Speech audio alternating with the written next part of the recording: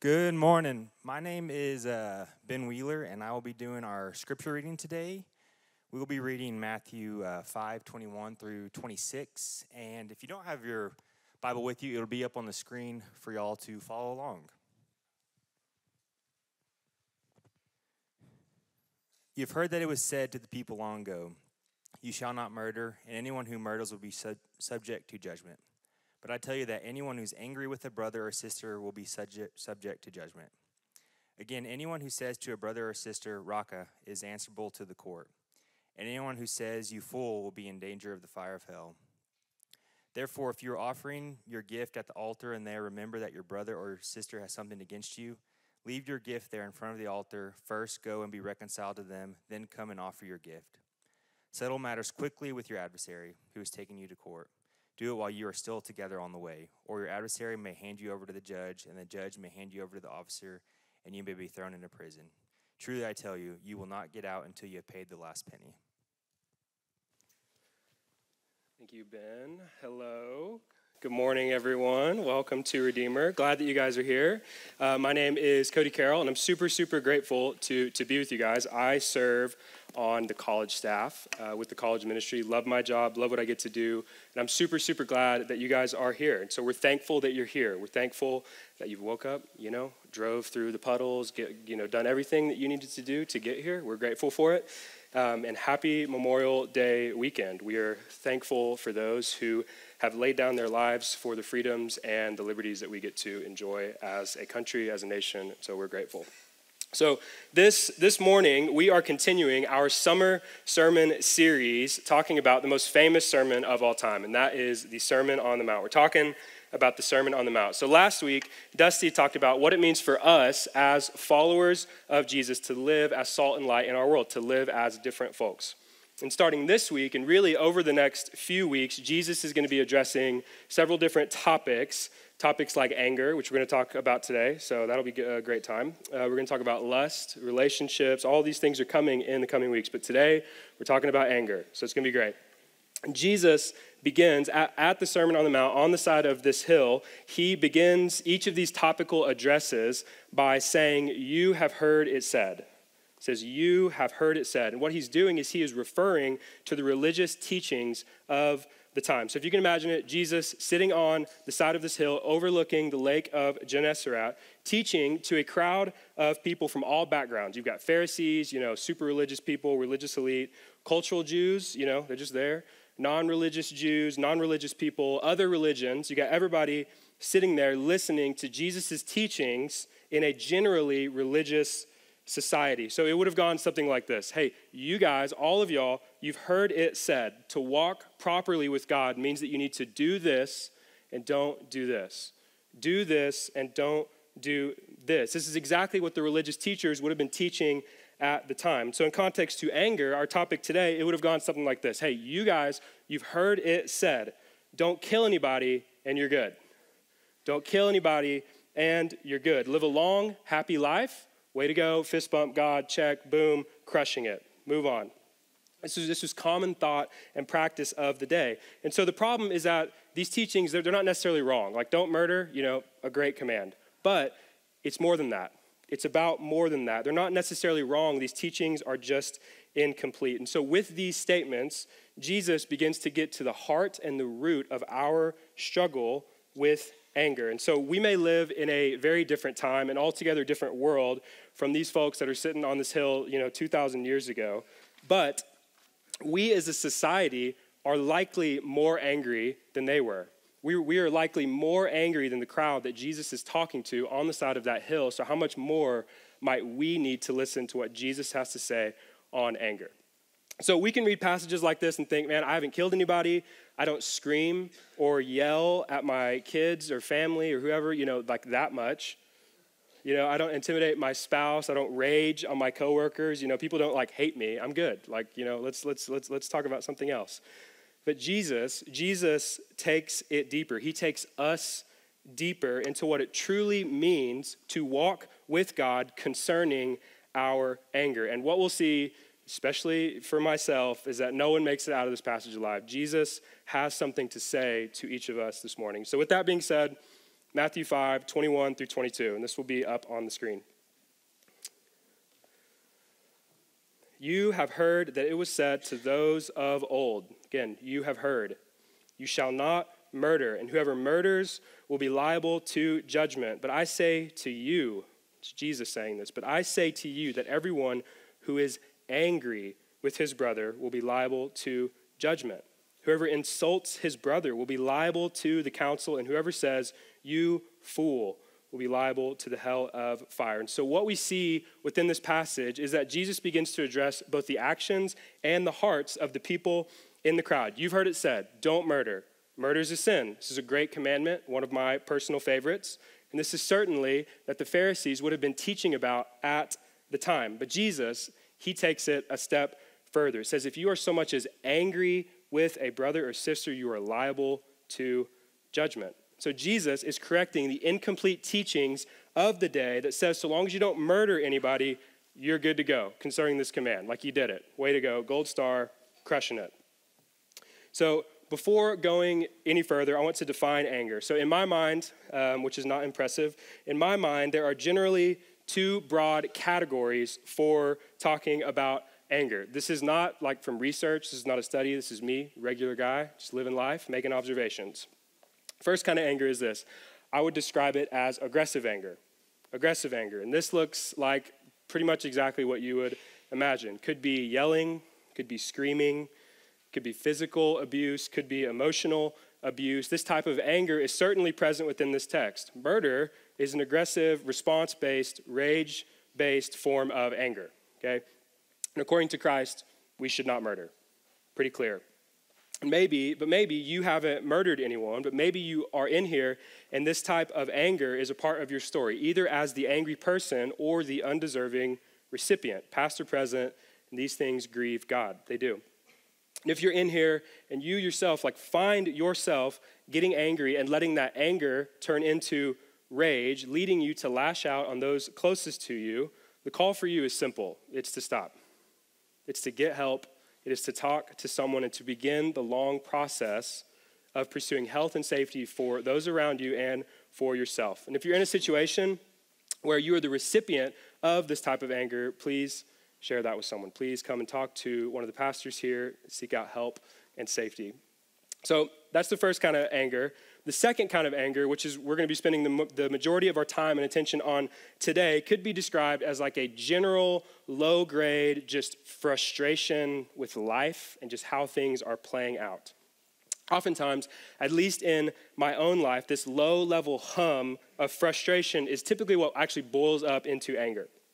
Okay, so for me, I'll speak for myself, for me, this type of deep-seated frustration stems from a plethora of misplaced expectations, typically revolving around my hope for an easy life.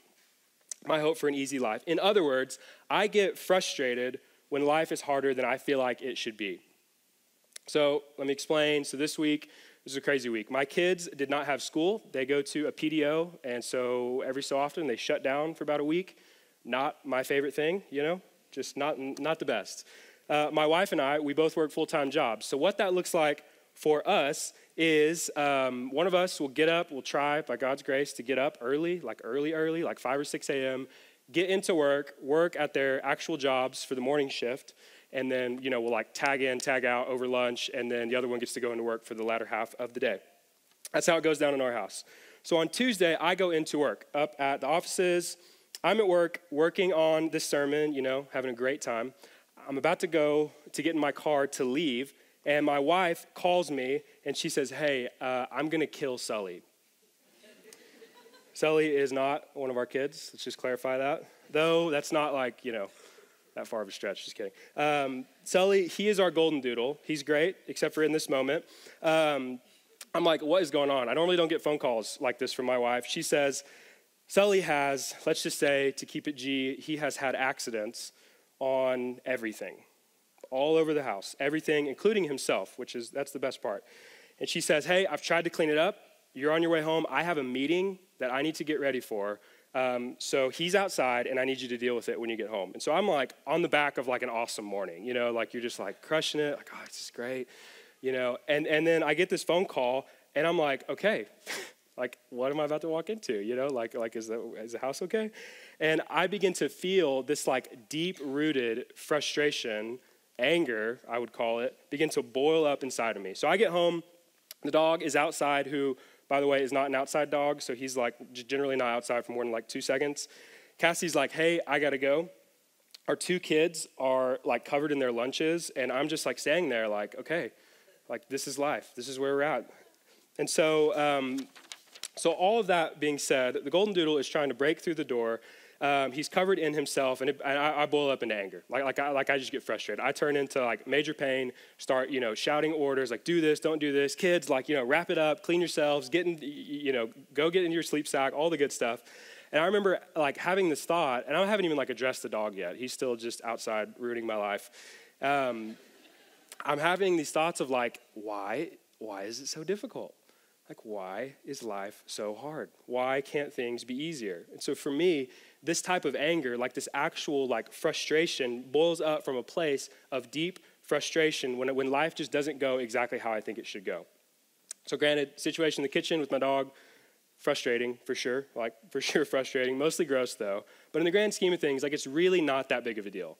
It's just not. But because there is in myself this low-level hum of frustration that so oftentimes lives in my heart, these small inconveniences of life turn into something that just much bigger than they should be. They turn into something much bigger than they should be.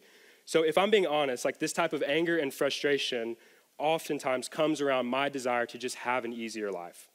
I just think that life should be easier than it should. And so after kind of like thinking about, okay, like that's super entitled, Cody. Why is that? Why do you think that should be true? So in my own life, I have come to realize, honestly, over this past week, is that I live a very uninterruptible life. I live a very uninterruptible life. I'm an uninterruptible person. Not a fun realization to make. What I mean by this is that life is great. Like life is great when life goes exactly how my Google Calendar says it should go. And my kids, who are 2 and 1, behave exactly how I ask them to behave. When work goes exactly how I think it should go, or when my relationship with my spouse is perfect. Like anything short of the level of ease and comfort that I think my life should be marked by leads me to a place of really deep frustrations because I do not allow the natural interruptions of life to just be what they are. I make them into something much more bigger than they should be. And so this is like the primary way in which God has worked on me through this text this week. But both the aggressive type of anger, the first one, and the second, just low-level hum of frustration that we feel with life, both of these types of anger lead us towards sin, primarily because in our sin, in our anger, in our frustration, we tend to take that out on other people. We do. We tend to take it out on other people. So quick disclaimer about righteous anger. That's a fun one.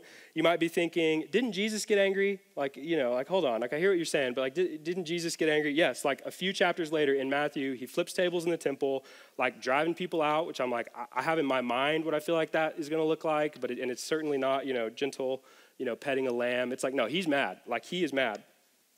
And yes, the answer to that question, yes, it is anger. Christ is exhibiting in that story what is referred to as righteous anger. Okay, this is not a Jesus juke. I mean, it kind of is. But it is not a Jesus juke. Righteous anger is a real thing. Because anger as an emotion is not inherently sinful. Anger as an emotion is not inherently sinful. When we open up the news and we hear about another school shooting, when we get that text from a friend about a heartbreaking diagnosis, like we get angry. I get angry. You guys might not. I do. Primarily for me, I believe that like I get angry because it feels like something like deep inside of me knows that this is just not how it should be. It's just not how life should be. It's how life is, but it's just not how it should be. By God's grace, we do not grieve as those without hope, but we still experience all of what it means to live life in a broken world. And that includes anger. But because of our sin, our anger is almost never righteous. My anger is almost certainly never righteous. When I lose my mind on my dog for, it's probably my fault for not letting him out, like, that's not righteous anger. It's just anger. Or when I'm frustrated with my toddler because he wants at 4 a.m. a pair of matching socks so he'll go back to sleep, like, that's not righteous anger. Like, I'm just mad. I'm just frustrated. I'm just frustrated. Righteous anger is a thing, but it's typically not my thing. And the good news is that Jesus wants to show us how to put away anger, to put it away, not just control its expressions. Okay, so as best as I can read this passage, I believe that Jesus is giving his disciples and us today two kind of responses, two implications to make in light of these verses. Okay, so let's pick back up in Matthew 5, 23 through 26, which says this. So, if you are offering your gift at the altar and there remember that your brother or sister has something against you, leave your gift there before the altar and go. First, be reconciled to your brother, then come and offer your gift. Come to terms quickly with your accuser while you are going with him to court, lest your accuser hand you over to the judge and the judge to the guard and you be put in prison. Truly I say to you, you will never get out until you have paid the last penny. Okay, point number one, how to deal with anger. Be reconciled to others. This is going to be up on the screen. Be reconciled to others. So present within this passage is our reconciliation with others in light of our anger. Reconciliation, just a fancy word of describing the restoration of harmony within a relationship. The restoration of harmony within a relationship. So again, if you can imagine it, Jesus talking to this crowd on the side of the hill, overlooking this lake, doing his thing, and he has just dropped a bomb on them saying, hey, you have heard it said. You've heard it said, just don't murder and you're good. But I'm telling you, if you are so much as angry with another person, you are in sin, which, would have almost certainly condemned everyone on the side of the hill. So they're like, reeling from that. Jesus is saying that anger and the conflict that comes with it is present in this text. And Jesus, by his grace, shows us exactly what we are to do. Go and be reconciled. So what this text is saying is that if you know that someone is upset with you or you're upset with someone else, and so far as the environment is safe and so far as it depends on you, Jesus is saying, hey, go and sort that out. Jesus is telling you to go and make it right. Be reconciled. Be restored. This doesn't mean that you have to be best friends with this person, but it does mean that there needs to be a restoration of a level of harmony. So Jesus takes it even further than this. He says that if you are worshiping God, like modern day equivalent of like right now worshiping, if you are worshiping God and remember that someone has something against you, first go and be reconciled to that person before worshiping God. Not after lunch, before worshiping God. This is a big deal because if you study the scriptures, you see that like God is like about his worship. So when Jesus, who's God, by the way, says to hit pause on our worship to go and make right with someone who you know you're striving with, like this is a big deal. This is a big deal. A real life example from my life this week, I kind of came into this week thinking like I'm not like super angry, like I'm not an angry person, just kind of living life, doing great. And then I, prepared the sermon. I was like, I'm actually like God is doing some pretty big things in my heart in light of this text. And so for me, this may sound silly to you, okay? But as I was writing the sermon, I felt like God was asking me to apologize to my son. For being generally short, frustrated, unengaged, impatient this past week. And I can think of, as a good dad, 1,000 reasons why that frustration was justified. Why the dad voice, was well-deserved. Clear commands, all that stuff is good. Like I thought of 1,000 reasons why I could get out and get away from apologizing to my son. But in reality, I was just being unkind. I was just being impatient. I had sinned against my son. Now, Gray, as a 2-year-old, he's sitting there, and I'm apologizing to him. I'm like, hey, buddy, I'm so sorry. Like, the only thing he says is, like, Dad, where's Lightning McQueen? I'm like, okay. I'm like, okay, I'm glad. I'm like, it's not about you, bud. I'm just doing this because this is what God's asking, But regardless of his quickness to forgive, like Gray, my son, this past week was on the undeserving end of my frustration and anger. And I felt like God, in light of this text, was asking me to go and to be reconciled with him. Like our application is pretty clear here. And all that's great. That's great, but what if it's not with your son who only cares about Lightning McQueen? What if, you're in some beef with somebody else and you go and you try to be reconciled to them? You know that some sort of wrong has occurred, whether it's your fault or theirs. You go and you're trying to make it right. And they're like, hey, I don't want anything to do with you. Like, they're not texting you back. They're not ready to talk. They're not ready to come to the table. What do you do then in light of this text? So I don't think that what this passage is saying is that, like, your whole life should grind to a halt until this person texts you back. I just don't think that that's the case. What this verse is saying is to pursue reconciliation so much as it depends on you. So much as it depends on you, go and be restored. We are only responsible for ourselves and for our walks with God. So if you feel like God is asking you to do something, you should do it. Do it so far as God would open the doors to allow reconciliation to happen. Okay, we pursue reconciliation and we leave the rest to God. Okay, point number 2. Point number 1, be reconciled to others. Point number 2, be reconciled to God. So embedded within this passage is the reconciliation or the restoration of harmony between God and man, between God and man. So at creation, God created humanity in his image to live in perfect harmony with him. But because of sin, we can no longer live in the perfect presence and harmony and peace with God. Each of us, at our core, desires to fix the brokenness that we feel day in and day out, but we can't. We cannot. We cannot fix as humanity what is most wrong with us. We cannot bridge our way back to God. We cannot fix our sin. But God, in his grace, he sent Jesus. Jesus would live the perfect life that we should have lived, minister to folks all over modern day Israel, preach the Sermon on the Mount so as to show us, undeserving humanity, what it was like to love God and to love others. He would be wrongfully crucified, condemned, beaten, mocked, killed. And after being dead for 3 days, God would raise Christ from the grave, defeating sin and death and all of the separation for all of those who believe in Jesus. And so our reconciliation with God is implied in this passage. And our reconciliation with God through Christ, it's how we are made right with God, not by simply doing X, Y, or Z, okay? Furthermore, in the context of our passage today, in context of anger, like our salvation is not secured on the back of how well we control our anger and frustration. So before I came to faith in Jesus, this is exactly what I thought. I did not grow up in church at all. Went to church maybe one time before I was 16. That's great. Love that. Do not want that for my kids. But before I came to Christ, this is exactly what I thought God wanted from me. Do this, don't do this.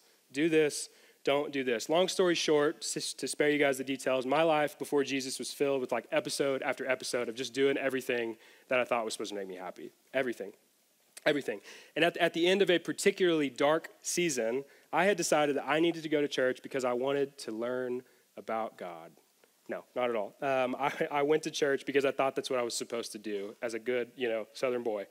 I wanted to make God happy. I had heard it said, whether it was from others or from myself, that in one way or another, like going to church, doing the thing, becoming morally right, like whatever that even means, not smoking, not drinking, not having any fun, getting my attitude in check, doing all of these things would mean that God is happy with me. And if he's happy with me, maybe I'll live and lead a happy life. Praise God that is not how he works. So on one of my first nights ever, like legit, first nights ever in church, I was at youth, shout out youth ministry, holla, parents, keep it up, keep bringing your kids. I stepped foot into this cheesy youth room, First Baptist Church of Corinth, and I heard the gospel from a faithful youth pastor in a cheesy youth room. Y'all, this room, I did not grow up in church. Apparently this is normal. It was not normal for me. It was dark, like real dark. It was like mist and haze. I was like, is it always like this? Like, I can't see. It was road sign themed, like it's like yield to Jesus. And you're like, I walk in, I'm like, I hate it here. I was like, I have to go. I was also the new kid. And so if you grew up in church, there's a new kid. It was like the adults were like, drooling, like, oh gosh, you're here. Let me talk to you. And so like everything felt so strange. Everything felt so strange. But God saved me that night. God saved me that night in 2012. I heard the truth of Scripture that says that God is after more than whether or not I do X, Y, or Z. Whether or not I get my attitude together. Whether or not I get my anger under control. that God saved me because of what Jesus did, not for what I could do for myself, and it changed my life. I'd never heard that before. God didn't save me after I got my act together, but he saved me in the midst of my sin and my moody, angry teenager self. Like he saved me in the midst of that, not after I became better, whatever that even means. So yes, Christ did die to reconcile us, me, you, back to the Father to secure everlasting life at his side. Praise God for that. But Jesus also gives us a way to deal with our anger. He gives us a way to deal with our anger. How? By giving our anger to him. By giving our anger and our frustration to Jesus. So this is going to be up on the screen. It's one of my favorite verses in all of the Bible, Ezekiel 36, 26 through 27, which says this. And I, this is God. This is God's word. This is what God is saying. And I will give you a new heart and a new spirit I will put within you, and I will remove the heart of stone from your flesh and give you a heart of flesh. And I will put my spirit within you, and I will cause you to walk in my statutes and be careful to obey my rules. So Jesus, God, helps us to deal with our anger, with our frustration, with all that comes with that, primarily by giving believers a new heart and a new spirit, and inviting us to give him our anger and our frustration. So before Christ, and apart from like sheer self-determination, we have no ability to change ourselves. We have no ability to deal with everything that lives inside of us. Self-help truly is our best shot, but Christ can do more in our hearts in a split second than a lifetime of reading self-help books and trying to white-knuckle your way into being a better person. Jesus can do more in your life. We can change because Jesus can change us. Truly, we can change because Jesus can change us. We can deal with the anger, with the sin that lives within us because Christ has dealt with it. Because Christ has dealt with our sin. He has defeated sin and death. This is true of our anger. This is true of our lust. This is true of our relational strife, our jealousy, everything in between. Like we can change because God can change us. When we get hot, when we get frustrated, when we feel ourselves getting mad, tempted, drifting towards sin, drawing away from others, whatever anger and frustration looks like for you, however it plays itself out in your life, when we draw near to God in those moments, not when everything is going great, but when we draw near to God, when things are hard, like God does something in us. He does something in us. When we draw near to him, when we trust him with what's going on, when we share what is going on, why we're frustrated, why we're angry, like God does things in our hearts in those moments. So in my life, I know this to be true. Typically for me, anger plays itself out more in the like, hey, just generally frustrated, and that kind of boils up into, me sinning against everyone, basically. So in those moments, as a follower of Jesus, like in those moments where I can feel myself drifting towards anger, drifting towards frustration, Jesus is inviting me in that moment to give my frustration, my anger to him. I'm not going to prescribe what this could look like for you. I'll tell you what this looks like for me. I'm very simple, so you'll be like, oh, wow, this is groundbreaking. It's really not. What this looks like for me, I need a minute. Mindfulness. Shout out Apple Watch. Thanks for that. I need to take a minute. I go and I take a fake bathroom break, okay? It's real. This is real life. Taking lots of these this week. Take a fake bathroom break. Get away, even if it's just for 30 seconds. 30 seconds, a minute, whatever it is. Confess the frustrations that are going on in my heart and in my mind in that moment. Confess these things to God. Ask for God's grace. Ask for God's forgiveness. Ask for God to change me. It's a key point here. God, change me. I know I shouldn't be feeling this. I know I shouldn't be acting this way. God, help me. Ask to walk in the fruit of the Spirit. Fake, wash my hands, and enter back into the world. It's a constant struggle. Like I've said this throughout my time, is that this has been a hard week for me. I don't know if it's because I'm preparing a sermon on anger, but I'm like, this has been a hard week. I feel like I need extra servings of God's grace. But he has transformed me, and he will continue to do so. And the reality, though, of all of this is that Jesus wants to change us. He wants to change you. He wants to change me far more than we want to change ourselves. That's the reality. Jesus wants to show us how to walk in a way that makes our life look like it's marked by joy, by peace, by patience, by kindness, not by a low-level hum of frustration, and certainly not in fits of anger. By his grace, Jesus has done a powerful work in me, and I bet he will do it for you. So as we wrap up, as we begin to land the plane, follower of Jesus, follower of Christ, if you have been walking with God for any length of time, you know that God wants to change you. You know that God wants to transform you to look more like Jesus. So what would it look like for you in this moment to draw near to him, to confess what's going on? What is obedience? Furthermore, what does obedience look like for you this morning? Do you need to reconcile with someone in this room? Like you haven't went to the bathroom because you're like, I got to walk past them, you know? You can laugh. That's okay, guys. Do you need to reconcile with someone in this room? Outside of this room? If you feel that prick in your spirit, I think you should take that seriously. According to this text, your worship, it depends on it. So to the person who isn't quite sure where they stand with God, what would it look like for you to pray to God for maybe the first time? To tell God what's going on in your life, to confess your frustrations, your struggles, your doubts, all of these things. What if God is real, and what if he really cares about you? So if you've yet to place your faith in Jesus, what is holding you back? Has self-help and has trying to just become a better person, what does that even mean? Like, has your pursuit of these things really enacted the deep heart level change that you're going for? Like, has it accomplished what you'd hoped it would? Maybe you were like me. Maybe you had heard it said that you could only receive love from God if you just do this or that, or just don't do this or that. But God, in his grace, through Scripture, through the life, death, and resurrection of Jesus, he says that he loves you. He says that he wants a relationship with you. He says he wants to make you new. He wants to give you a new heart and a new spirit and make you a citizen of the kingdom of heaven. Like, this is what God has said, all because of what Jesus has done, not because of what you can do for yourself. So to conclude, our reconciliation with God is our primary means as followers of Jesus to deal with the anger and the frustration that we feel in this life. Jesus wants to take you to the deepest places of your heart. He wants to change you. He wants to make you look more like Jesus. Let's pray.